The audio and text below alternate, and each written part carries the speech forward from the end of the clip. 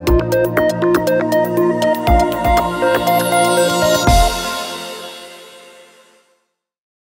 fact, I come to think of this project as the Mad Men of the CIA, because the other interesting thing about them is that they were all alcoholics. They drank huge amounts of booze, and they were also dosing themselves and each other with pure Sandoz LSD as they thought, a means of trying to discover a truth serum, something that they could use to interrogate enemies that they were capturing, hopefully to get at the truth. But then they decided to try it themselves. So I have this theory that they were all nuts. They were all alcoholics and they were all on acid. And in fact, what they did was they ushered in the cultural revolution of the 60s.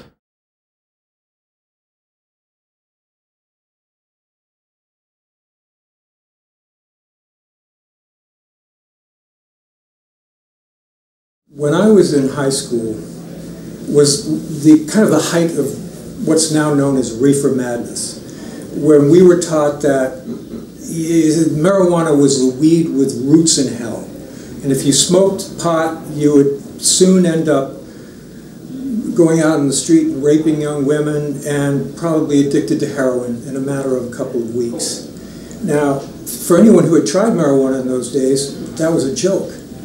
And as a result of getting high back in the early 60s, when the Vietnam War was all beginning and the Kennedy assassinations and all these other things that were happening in America, what marijuana did, I think, for a lot of young people who smoked it then was it created a bullshit detector that was very profound. We started to question everything. I can remember one of the first times I ever smoked pot, hearing Lyndon Johnson on the radio talking about bombing North Vietnam, and we were sitting there thinking, this guy is the President of the United States? He sounds like some farmer that they pulled off the range out there in Texas, and it was just illuminating.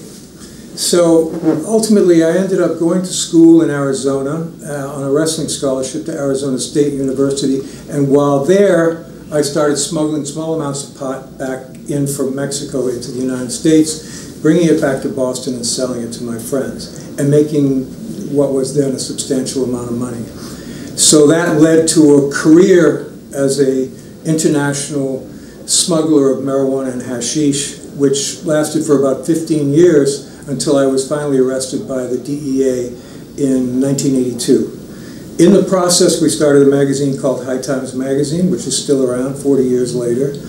And I think we saw that ultimately this day would come when marijuana is virtually legal. It's been de facto legal for many years, but it's now legal in 20 states. It's legal for recreational use in 2 states. So we're at the dawn of a new age of cannabis commercialism, and I see marijuana as a great metaphor for American democracy at work, where the people said, these laws are insane, they don't make any sense, this substance is a lot less harmful than other substances, and as Americans we should have an inviolable right to alter our consciousness as we see fit.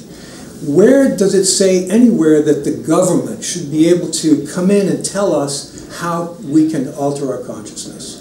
So this is a profoundly American theme, I think. And I think the changes in the marijuana laws, to me, are much more interesting in this metaphorical sense of what it means as to how American democracy works.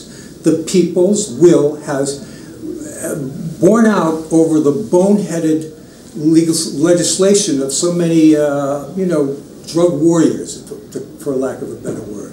I was sentenced in 1982, and I was sentenced to 25 years with no parole.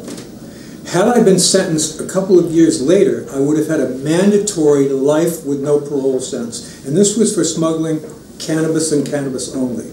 But because I was charged under the so-called Kingpin statute, that was what I was facing. It was mandatory minimum 10 up to life without parole.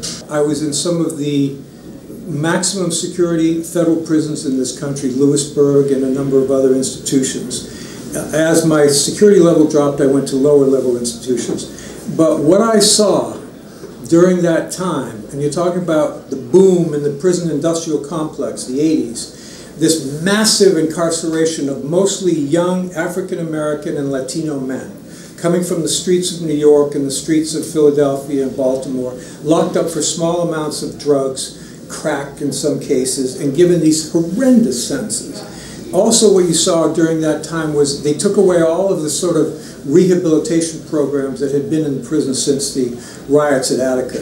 They took away the college education programs. They took away all of the other programs that could possibly help these young men to change their lives.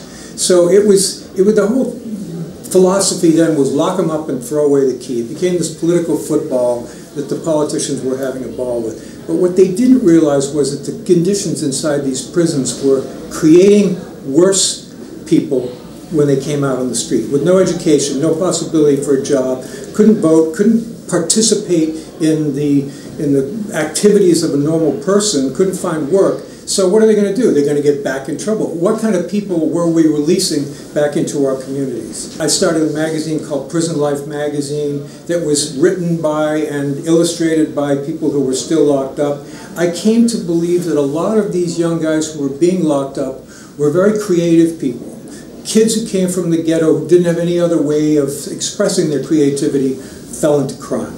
So I became an activist around these issues of prison culture, prison violence, became qualified as an expert witness in federal court to testify about these various problems, and was very much involved in that. I'm still involved in it to a degree. I'm starting to teach literacy to young incarcerated teens who can't really read and write, because language is the key. I mean, if you don't understand the laws that are locking you up, how are you ever going to be able to find your way out?